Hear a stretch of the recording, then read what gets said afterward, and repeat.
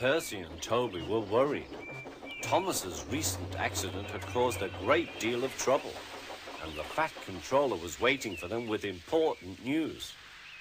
Here, he said, is Daisy, the Diesel Railcar, who has come to help while Thomas is, indisposed.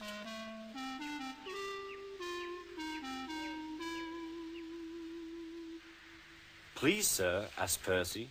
Will she go, sir, when Thomas comes back, sir? That depends, said the Fat Controller. Meanwhile, however long she stays, I hope you will both make her welcome and comfortable. Yes, sir, we'll try, sir, said the engines. Good. Run along now and show her the shed. She will want to rest after her journey.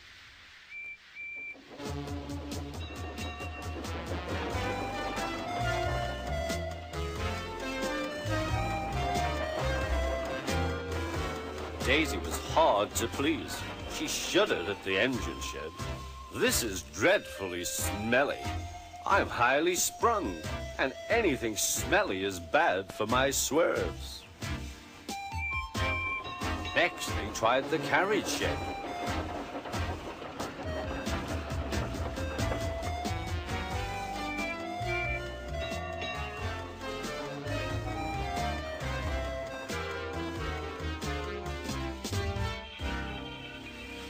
This is better, said Daisy, but whatever is that rubbish?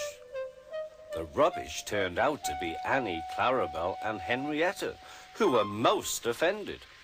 We won't stay here to be insulted, they fumed. Percy and Toby had to take them away and spend half the night soothing their hurt feelings.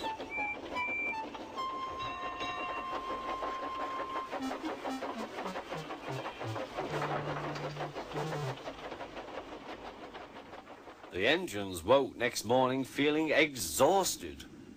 Daisy, on the other hand, felt bright and cheerful. Ooh, ooh, she tooted as she came out of the yard and back to the station. Look at me, she purred to the passengers. I'm the latest Diesel, highly sprung and right up to date. You won't want Thomas's bumpy old Annie and Clarabel now. The passengers waited for Daisy to start, but she didn't. She saw that a milk van was about to be coupled to her and was most indignant.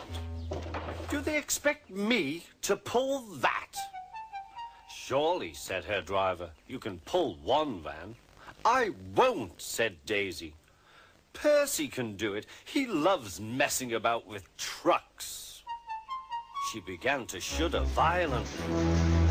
Nonsense, said her driver. Come on now, back down. Daisy lurched backwards. She was so cross that she blew a fuse. Told you, she said, and stopped. Everyone argued with her, but it was no use. It's fitter's orders, she said. What is? My fitter's a very nice man. He comes every week and examines me carefully. Daisy, he says, never, never pull. You're highly sprung and pulling is bad for your swerves. So that's how it is, finished Daisy. Stuff and nonsense, said the Stationmaster. I can't understand, said the shunter. Whatever made the Fat Controller send us such a feeble, spluttered Daisy. Let me! Stop arguing, grumbled the passengers. We're late already.